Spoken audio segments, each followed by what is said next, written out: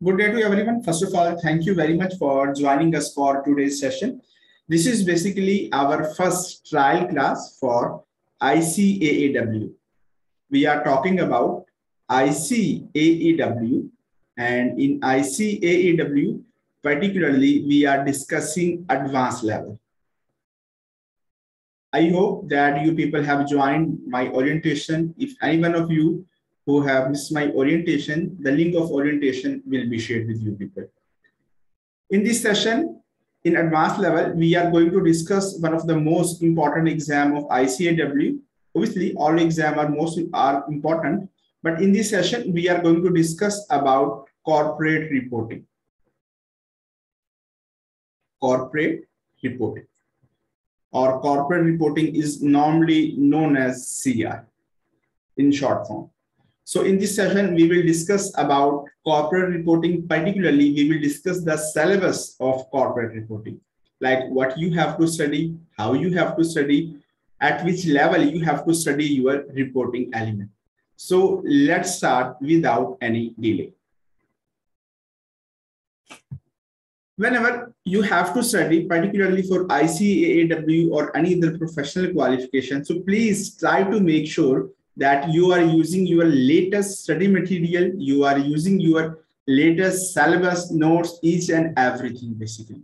Why? The reason is that basically, let's say, if someone of you is using the old study material, then you people may not have an idea what changes are there.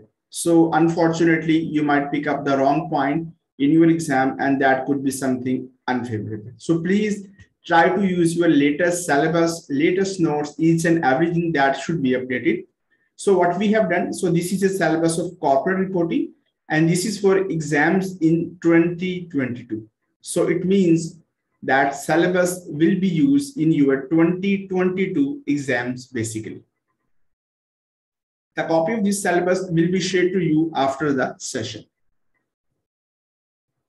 Obviously, there will be the contents. What contents do we have to cover? First of all, the examiner discuss about what skills you require to pass your corporate reporting exam. Then we will discuss the syllabus, particularly syllabus of ICAEW advanced level corporate reporting. As we know, as we have discussed in our orientation, that corporate reporting or CR is primarily composed of two major elements. First of all, reporting element, and second, it is the audit element. And we have discussed in too much detail in our orientation. Obviously, it involves the ethics element too, but it is approximately 5 to 10%.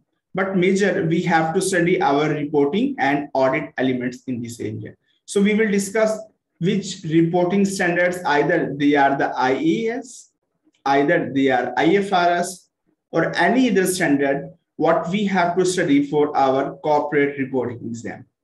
We will also discuss which auditing standards do we need to study in this corporate reporting exam as well, basically.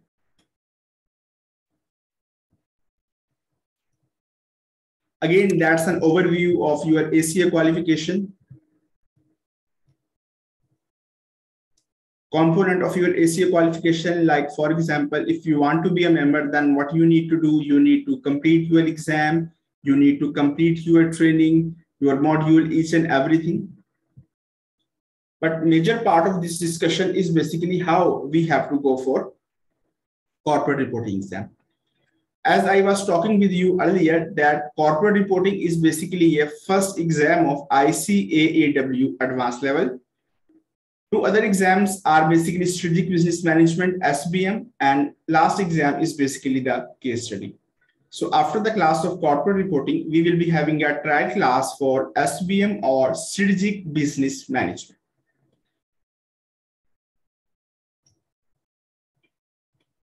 So let's move on. First of all, we will be talking about the standards, which areas do we need to cover, and then we will discuss which skills you must possess to pass your corporate reporting exam basically.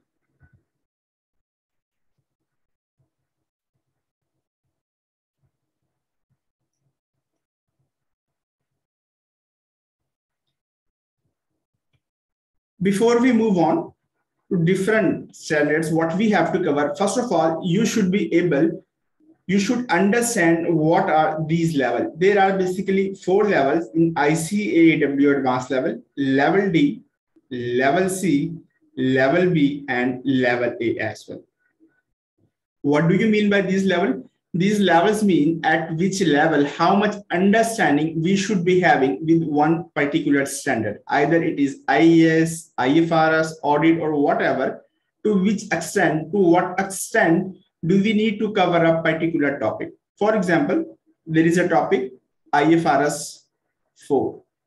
There is a topic IFRS 6. There is another topic IFRS 15. Let's say we have these 3 standards. So what do you think, at which level, at which extent do you need to cover IFRS 15, IFRS 4, IFRS 6, and so on? So ICAEW has made it very, very clear in their documents at what level do you need to cover your particular standard basically. So you should be able to understand what is required from you and how particular topic will be examined with you in your real exam. That's why we have these 4 different levels. Let's start with level D. Level D, what do you mean by level D? Level D means that is just an awareness of scope of this standard. It means why we are going to study this standard, what is the scope, which areas, which items do fall in these standards and which do not. Just you need to go for the awareness. Examiner will not discuss technical areas, technical aspects, complex calculation, disclosure. No, it is not required at this D level basically. Second level, that is level C. Level C means that is a general knowledge with a basic understanding of subject matter. Again, little bit advanced level knowledge, little bit general knowledge as compared to D level, that is called as C level. So it means you should be able to identify the significant issues. You should be able to identify the major issues and major problem. That is C level. If we talk about level B again, that is a third level. Again, that is going to be a complex level. In level B, you need to be a good working knowledge with a broad understanding of subject matter. Just look at the differences. In level C, you need basic understanding. In level B, you need broad understanding. It means a wider understanding will be required in level B basically. Apart from understanding, you need a good level of experience about its application. That is your level B. And last, that is level A. Level A means you should be having a solid understanding of your subject matter and experience in application of these standards basically. That is called as level A. So if we just summarize what we have discussed, it means level D is a very, very easy level. Level C is little bit complex. Level B is a much more complex level. And finally, level A is the highest level of complexity. It means any standard, either it is IAS, IFRS, or auditing area. If it is at level A, then detailed knowledge, experience, understanding, judgment is required for that standard. You should be able to go for complex calculation, disclosure, measurement, recognition rules, re-recognition rule. Each and everything is required for any standard, any area that is at level A basically. The reason is why I am discussing all of these areas, because as I was just talking earlier, when we will be studying different topics, so we will devote our time according to their importance. For example, if someone says you have to spend 2 days on IFRS 4 or IFRS 6, it does not seems to be a good strategy. Why? Because IFRS 6, IFRS 4 is not at level A or level B. So why you need to spend too much amount of time? So you should be careful how questions are going to be examined with you in your real exam basically.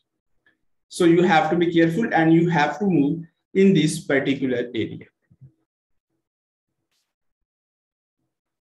This is for assurance and audit, but first of all, we will go for reporting side and then we will come back to our auditing area.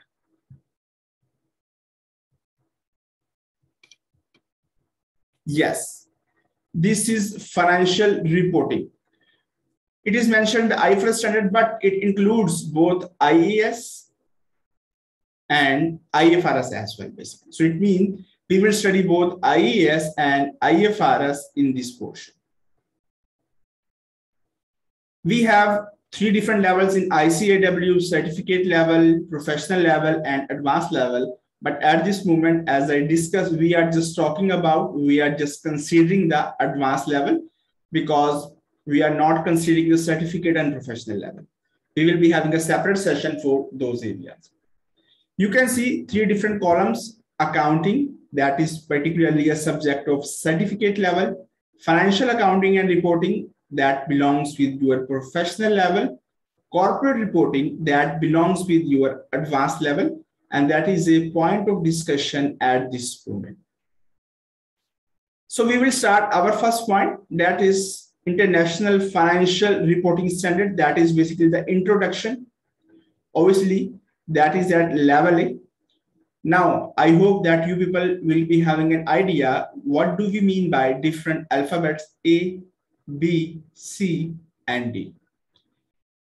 It means you should be able to explain, you should be having a very good understanding how your IAS and IFRS are being developed, how they are being processed. What is the mechanism of IAS and IFRS? What is your FRC, financial reporting concept?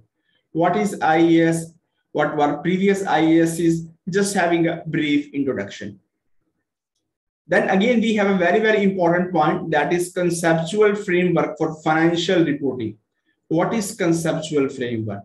We will discuss different definitions, different concepts. I hope that you people have covered those areas in your very basic areas, in your very basic subjects of accounting and financial accounting or financial reporting or any other subject, but you should be able to revise those conceptual framework.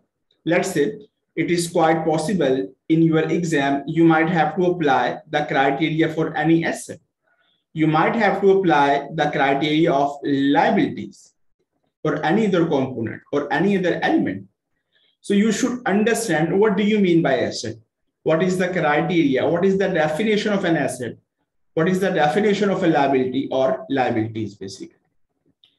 Then again, our financial statements are not complete until or unless we apply IAS 1, presentation of financial statements basically.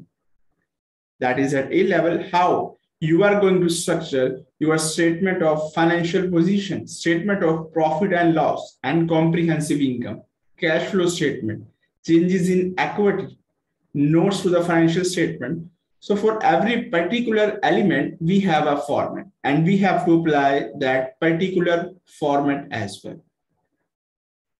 Then we have IAS2 inventories.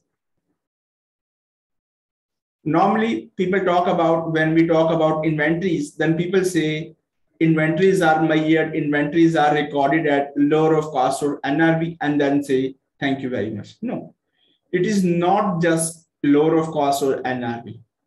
You need to understand what do you mean by inventory. Either this inventory will be classified in IAS2 or this inventory will be classified in any other standard. It's quite possible your inventory might be classified in any other standard as well. Just let me give you the example. Let's say IAS2, that is for inventories.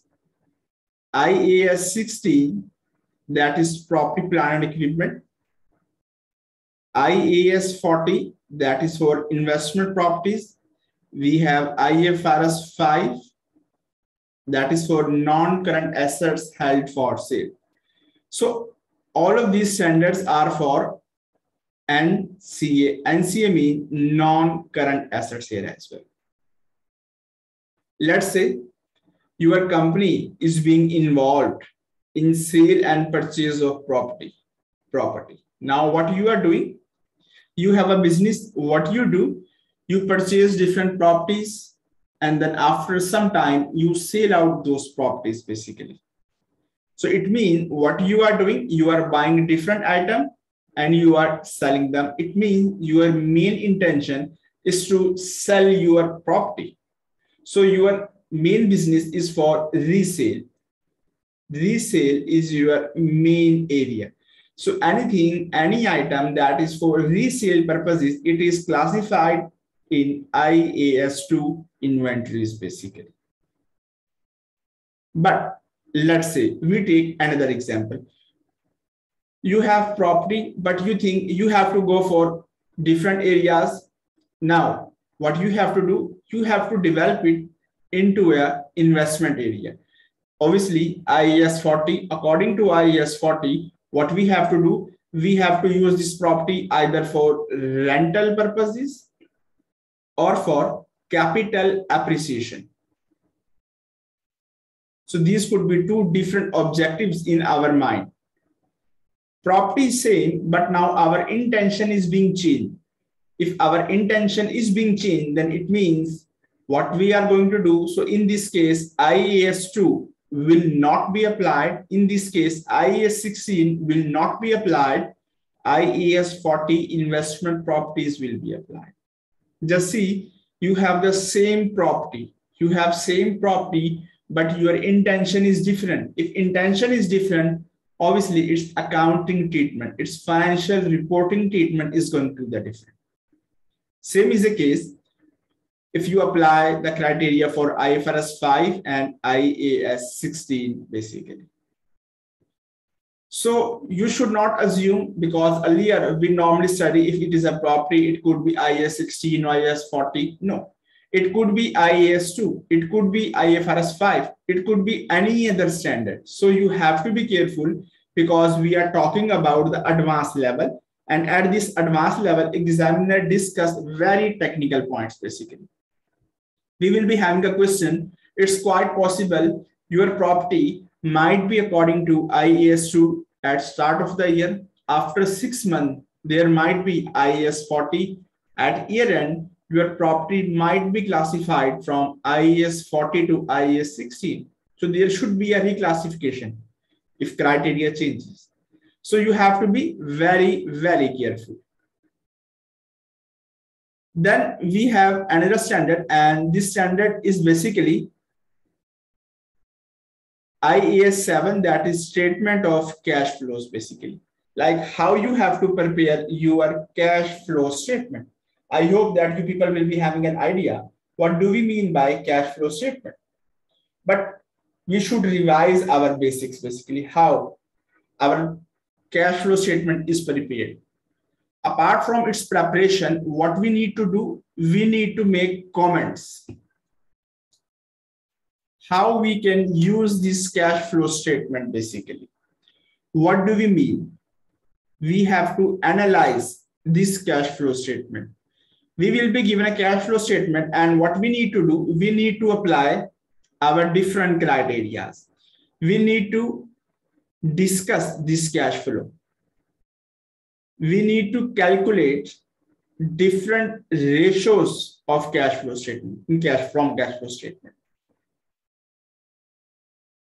So you should be able to understand in a very technical level, what do we mean by each component. Let's say examiner will give you the cash flow statement, and then examiner will make a statement. You have to analyze the cash flow statement, discuss what are the implications, how cash is being generated. So you have to calculate different ratios, different components, make different comments, because at this level, examiner assumes you are going to be a chartered accountant. So after this exam, you will qualify. After ICAEW exams, you will qualify as an ACA chartered accountant.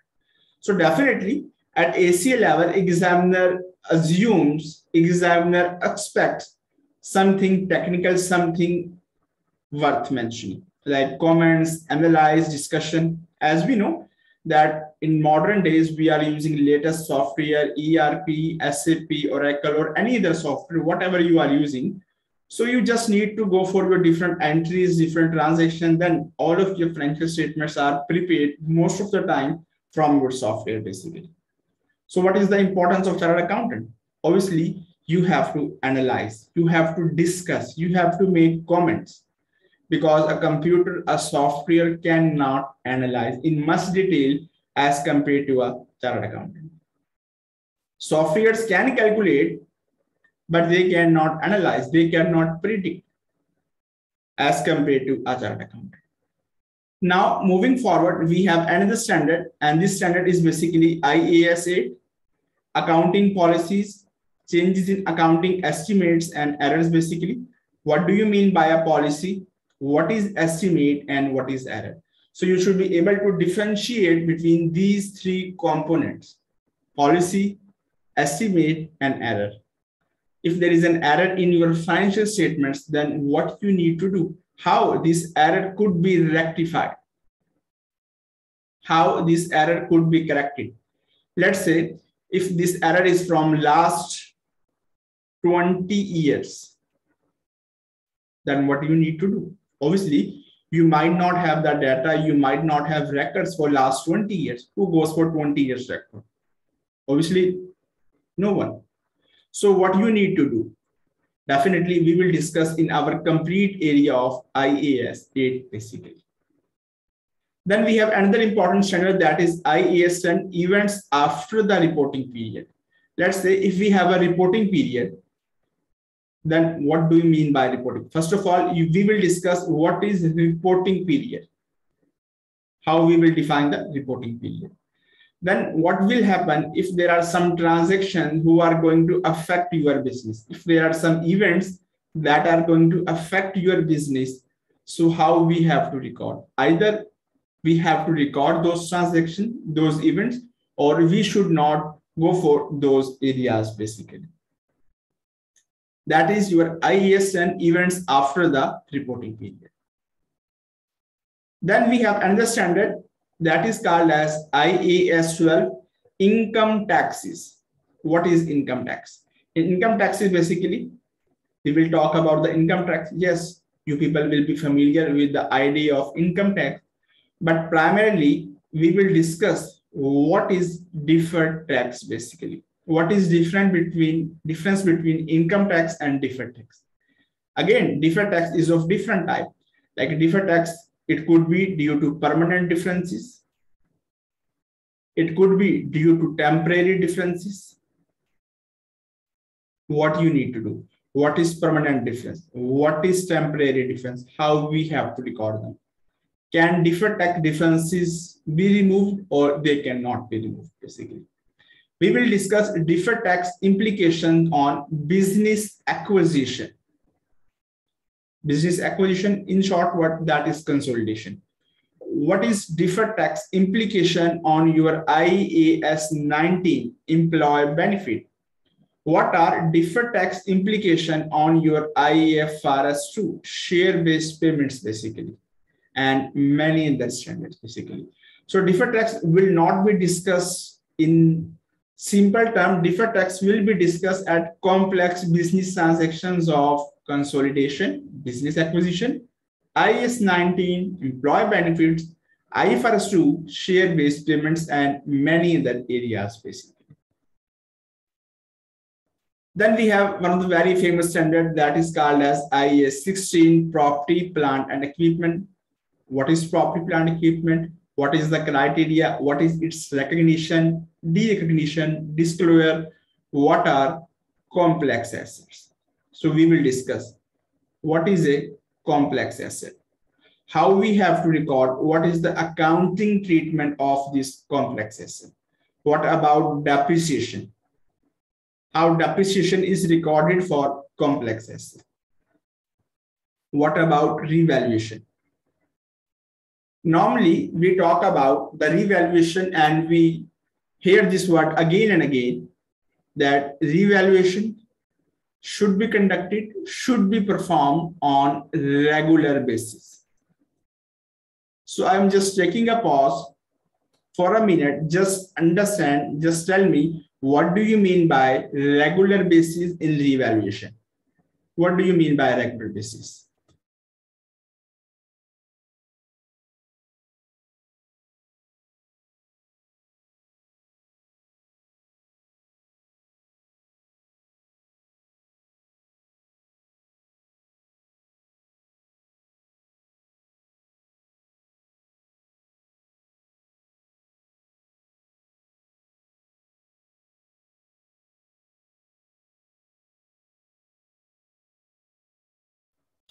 Just try to participate. It doesn't matter either you are right, you are wrong, because what is my style, how we discuss.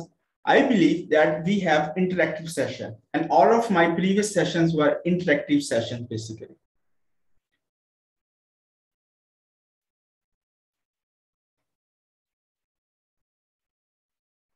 If I give you hint, then regular basis mean like it could be 1 year, 2 year, 3 year, 5 year, 10 year, what?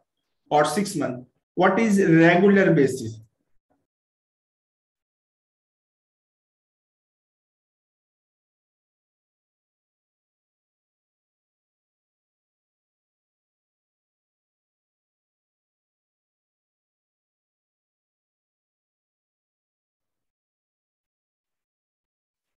Normally, people say that regular basis mean like 2 years or 5 year or every year. No, regular basis does not mean every year.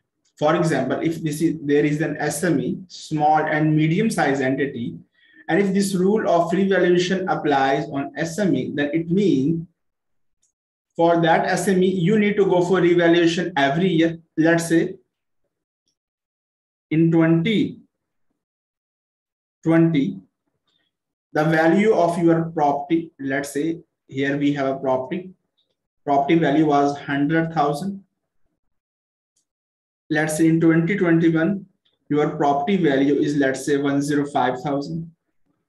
So it means your property value has increased by 5,000. But it's quite possible the revaluation firm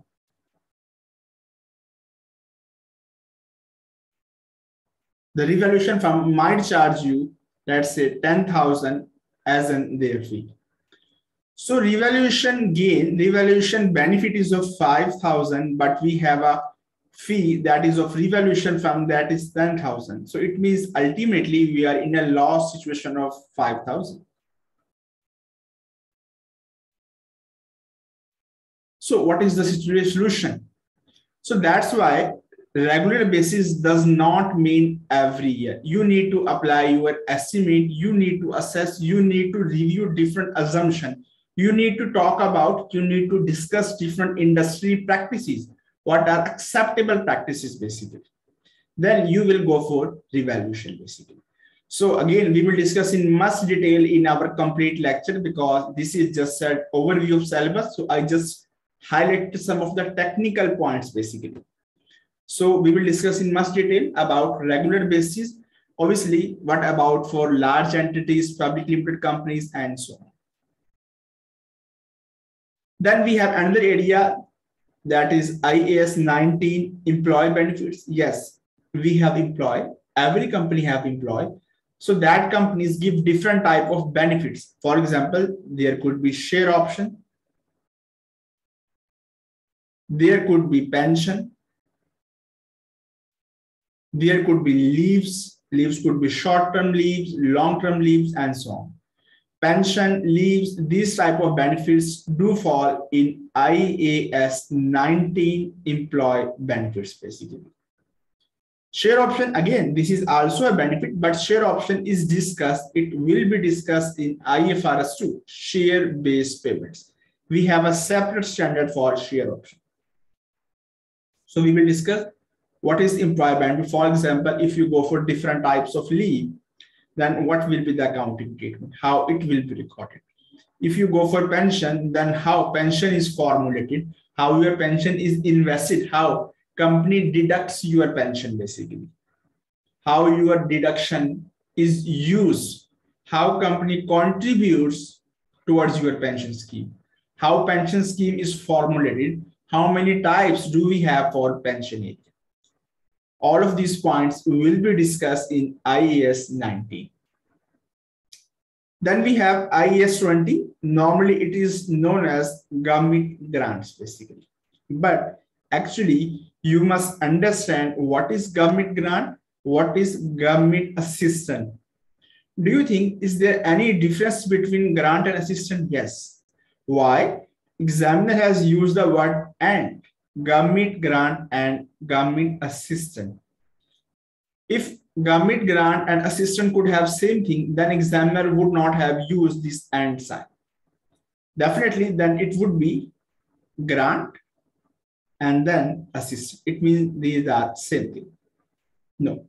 But we have huge technical differences in terms of definition. We have a lot of differences in terms of accounting treatment of a government grant and a government assistance basically. For a common person, both of these words could be same, but as we are going through chartered accountancy exam, so we must able to understand, we must differentiate what is grant and what is assistance basically. Then we have another area that is IAS 21, the effects of changes in foreign exchange rates. Yes, for example, if you have a company, if you have a branch, if you have a subsidiary in any other country, so what we need to do? Definitely, we need to use foreign exchange rates. We have to use rates of another currency basically. Yes, if we have to use another currency, then what it will be? There would be some fluctuation. So how we have to go for this fluctuation basically? How we can reduce those fluctuation, how we can reduce the losses, the impacts. Obviously, these fluctuation, these impacts would be discussed in financial instruments. But in IAS 21, we will go for its accounting and reporting treatment. For example, if you have to pay to a company, if you have to pay a supplier in another currency, then how this transaction will be recorded. For example, you purchase something on 1st 2019, and let's say your year end is 30th December 2019. You have not paid your supplier. Then what you are going to do? Obviously, there will be a different exchange rate at start of the year. There will be different exchange rates during the year. There will be a different exchange rates at end of the year as well. So what you have to do? You have to apply relevant rates basically. So we have to use appropriate rate.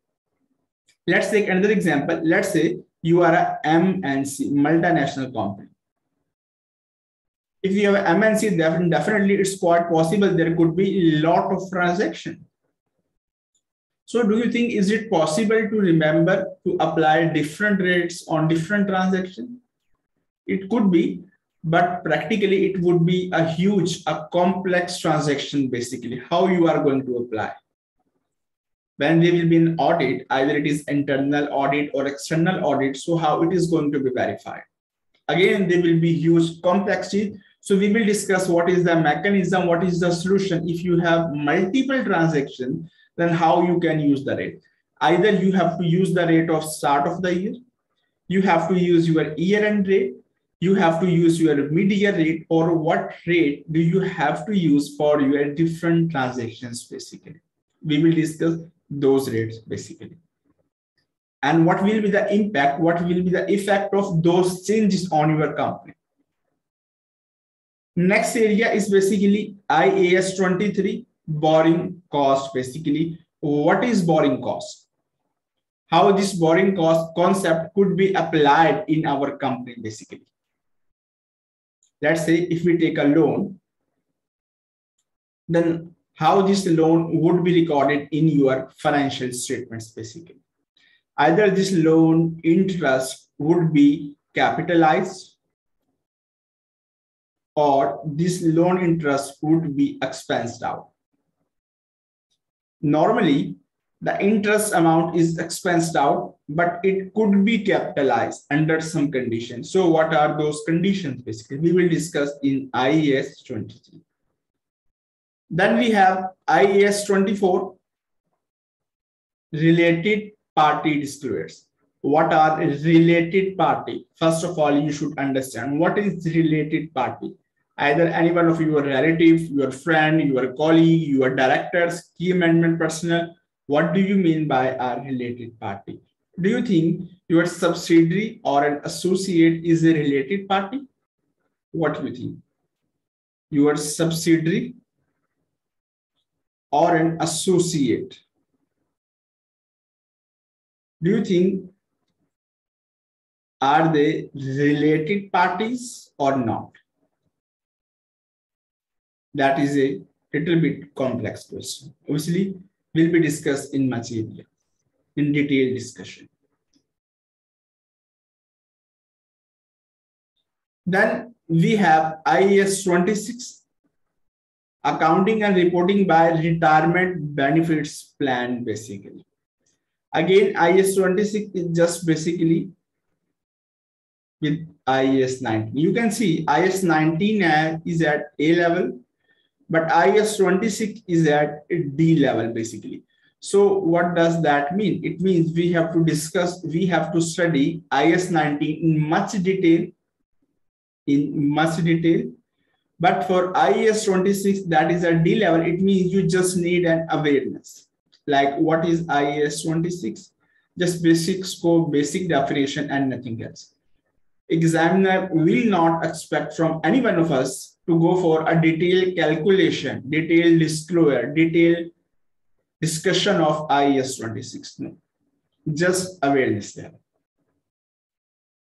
IAS 27, separate financial statements like consolidation. IAS 28, investments in associates and joint venture. Yes, what is associate? What is joint venture?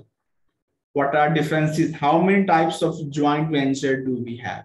How they are recorded? Then we have IAS 29, financial reporting in hyperinflationary economics, basically. So first of all, you should understand what is hyperinflation. What is hyperinflation? Normally we talk about inflation. Inflation means general increase in prices is called inflation. But hyperinflation, it means a huge level, a very, very high level of inflation is called hyperinflation. So how we have to record the transactions according to hyperinflation, basically. Let's say if we just take a very simple example on this date, let's say $1 is equal to 100, but let's say after 1 week,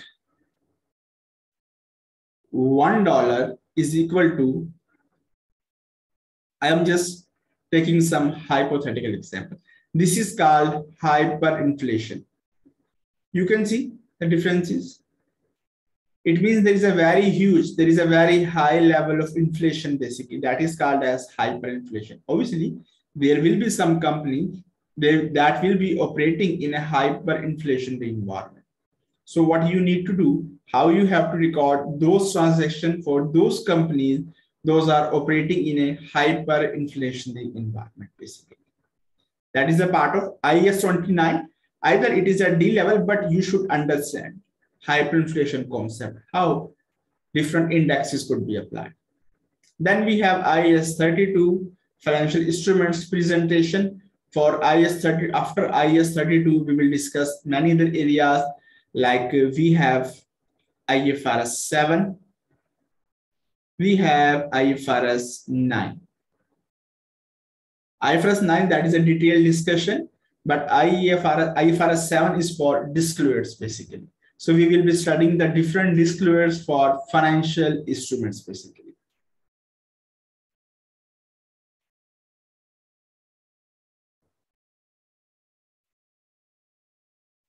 We have IAS 33, earning per share, that is normally known as EPS, earning per share. Then we will talk about diluted earning per share, basically. Then we will study the impact of right issue, bonus issue, how your EPS, how your DEPS, diluted earning per share, is going to be affected with your right issue, bonus issue, or any other transaction basically. Then we have IS 34 interim financial reporting. What is interim financial reporting? First of all, you should understand what is the meaning of interim. Normally people think like after 6 months, let's say it is start of your year, that is your year end. So they assume that 30th June is your interim period. No, it could be your interim or it might not be. So what do you mean by interim? First of all, you should understand the word interim, and then you should go for interim financial reporting. Then we have IS 36 impairment of assets. Yes, if any one of your asset is being impaired, then what you have to do?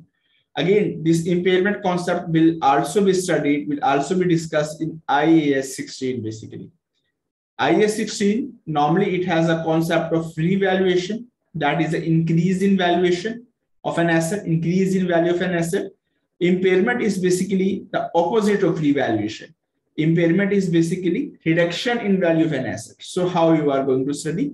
We will discuss this impairment in IAS 16 as well. Let's say if your value will increase, then what you will do. If your value will decrease, then what you have to do. It is quite possible it might be increased, then it could be decreased, again it could be increased, or first of all it could be decreased and then it could be increased. So there could be different transactions, there could be a cycle in practical life. So what is the impairment of asset basically?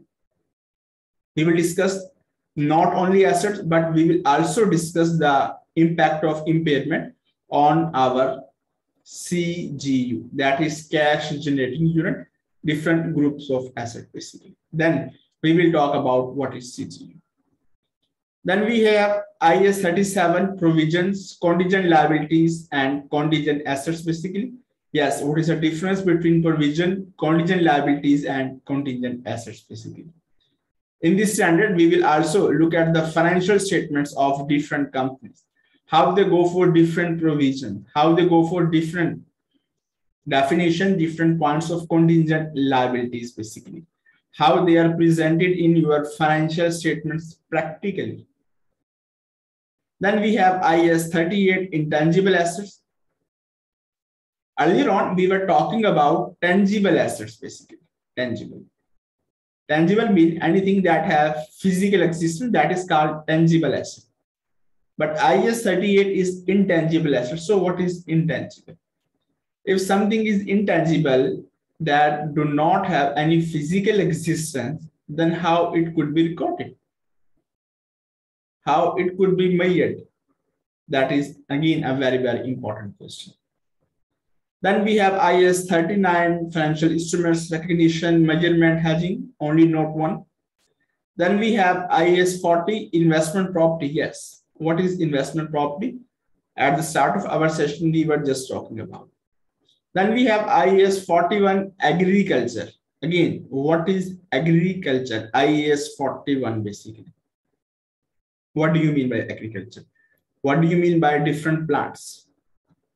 What do you mean by different animals basically? Yes. These are also classified according to IAS 41 agriculture. Yes, there is a difference between plant and a dead plant basically. Plant would be having a different treatment, but a dead plant or a dead animal would be having a different treatment basically. So till here, we were just talking about IAS International Accounting Standards.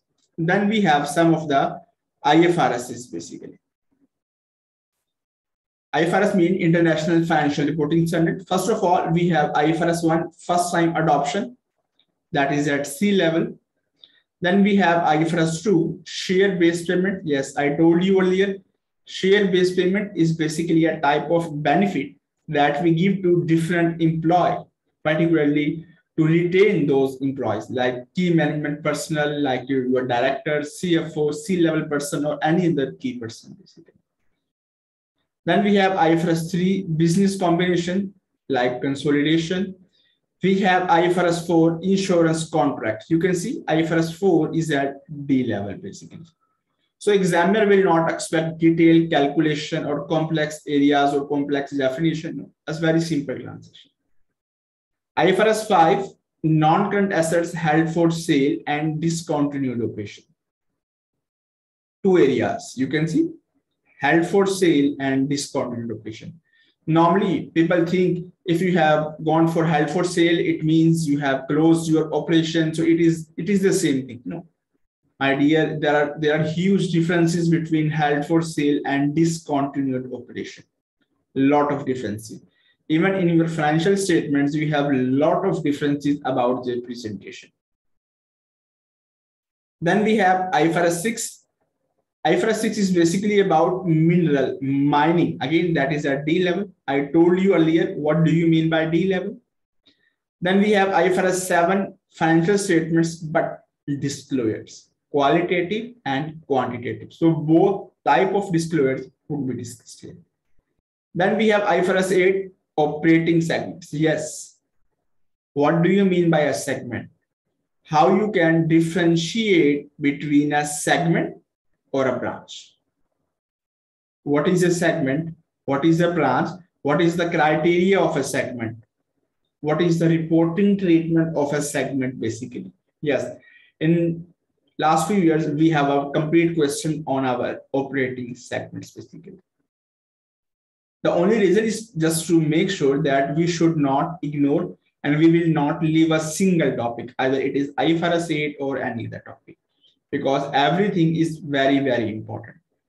But unfortunately, most of the companies do not go for the disclosures of operating segments, basically. Yes, we will talk about what disclosures are there in IFRS 8 operating segment, which disclosures are normally given, which disclosures are not given, and what is the reason why companies do not provide disclosures of IFRS 8. If they do not provide disclosure, then do you think either it is a departure from IFRS or not?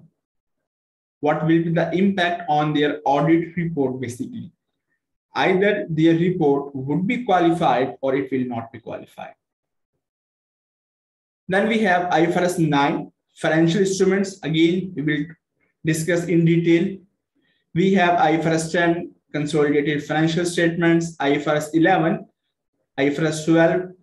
So the IFRS 10, 11, 12, again, all of these are just like the family of consolidation in short words.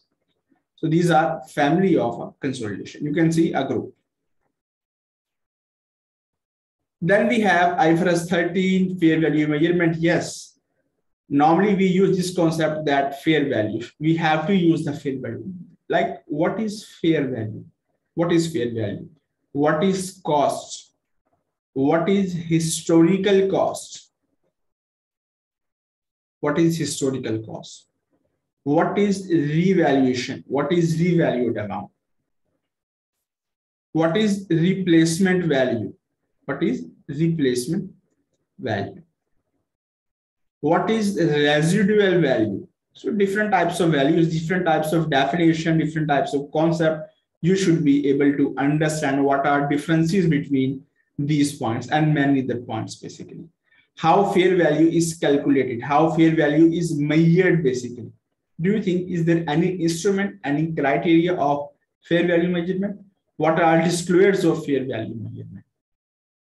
Why I am focusing on fair value? Because there will be multiple transactions that would be recorded according to either a cost, fair value, revalued amount, historical cost, replacement value, or any other value basically.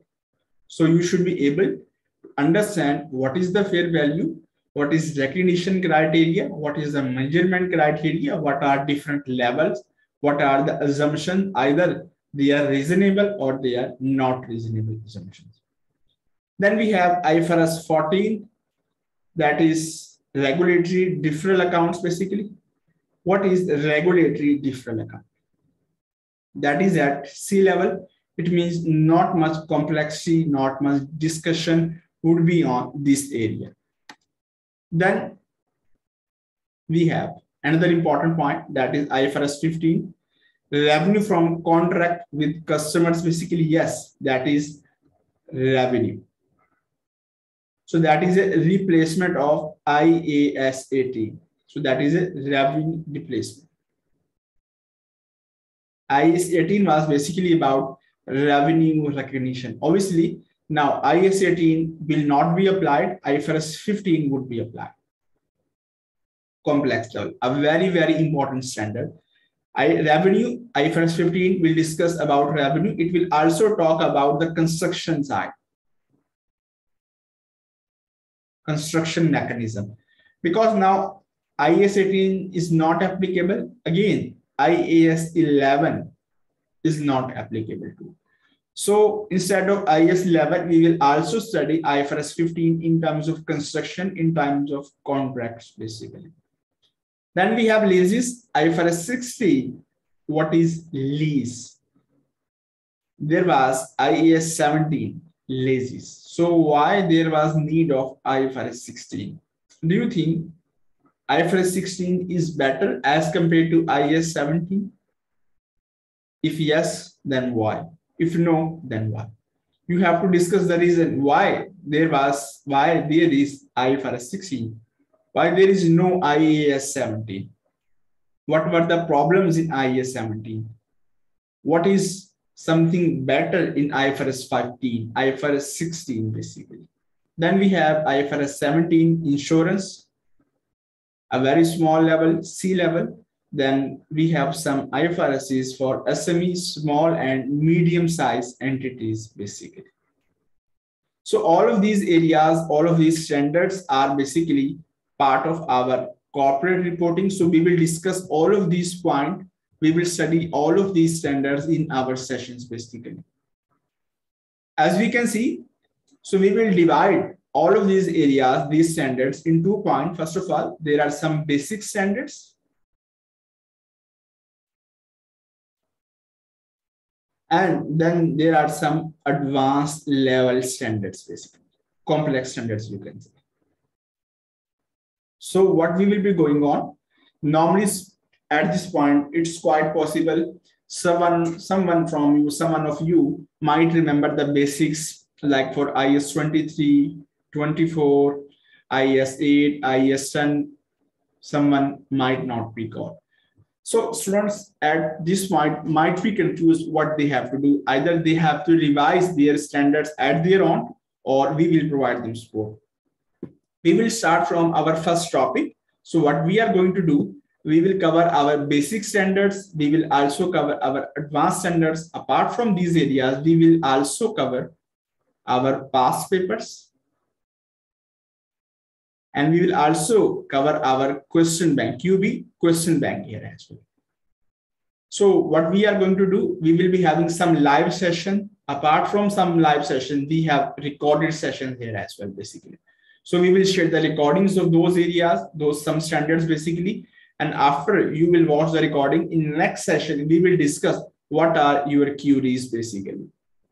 What are your problems? What are your issues? So we will be discussing those problems, those issues, and then we will discuss the multiple different interactive questions. I will be solving some of the questions here in class.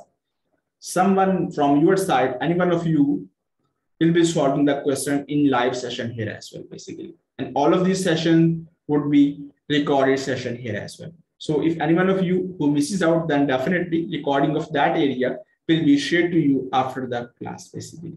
So you should not be worried either how you have to go for basic area. We will cover basic standards. Apart from basic standard, we will also go for advanced standards here as well. And all of these sessions would be recorded sessions, and recordings would be shared with you. We will also cover our past papers. We will also cover our question bank. So in our first session, that was just an overview. What are your reporting areas? In our next session, that is tomorrow, we will talk about our auditing area, or what is included in our audit portion, basically. And then we will also talk about our strategy, how we are going to go for our strategy, basically how we will study basic standards, advanced standards, past paper, question bank, what we have to do, basically. So as I told you earlier, that there are some different notes. Let's say these are notes of intangible assets, you should be able to understand. What is the different types, introduction, definition, scope. Normally we use the word copyright, patent, and trademark, and we think all of them are same thing. They can be used in just like synonym. No, there is a difference between copyright, patent, and trademark. What are the differences? How you have to study. What is trademark? What is brand? How brand is registered basically. So there are different points, complex points that you should be able to understand and differentiate, particularly at this advanced level. Because after qualifying this, either we will be in our industry or in firm or having our own business. So we will be facing these type of minor and technical issues. So we should be able to differentiate what are our concepts basically. So our aim is just not to pass the exam, but also deliver you some sort of knowledge so you can work out in your practical life here as well. So these are some differences. Copyrights, patents, trademark. What do you think about Coca-Cola? Brand or trademark? What you know about McDonald's? What do you know about I am loving it? What does this phenomenon mean? What do you mean by curved glass bottles? Either it's a brand or it's a trademark.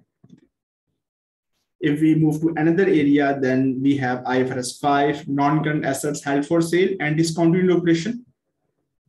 Yes. What is abandoned non-current asset basically? What are disposal group? What is impairment? So do you think IAS 36 has any relation with IFRS 5? Yes, there is a very close relation of IAS 36 and IFRS 5 basically. What is that relation? That is impairment. Allocation for disposal groups basically. What is disposal group? What is disposal of an individual asset? What is disposal of group basically? What is impairment allocation? How this is allocated? Either we can charge the impairment or we cannot charge. If we cannot charge, then thank you very much. But if we can charge the impairment, then what is the mechanism how we can charge the impairment basically? Again, this is a very, very important question. All of these questions will be answered in our sessions basically. So this was basically our first live session of corporate reporting. In our next session, we will talk about what is included in auditing, in our audit syllabus of corporate reporting, how we will cover, and then we will discuss our overall strategy about our notes, question bank, past paper, how we will cover them. So we will cover them all of these areas in our next session basically. Thank you all of you for joining. If you have any question, please let me know. Otherwise, we will be having our next session for strategic business management. So what I'm going to do, I'm going to unmute all of you. And if you have any question, please let me know. And lastly, thank you very much for joining.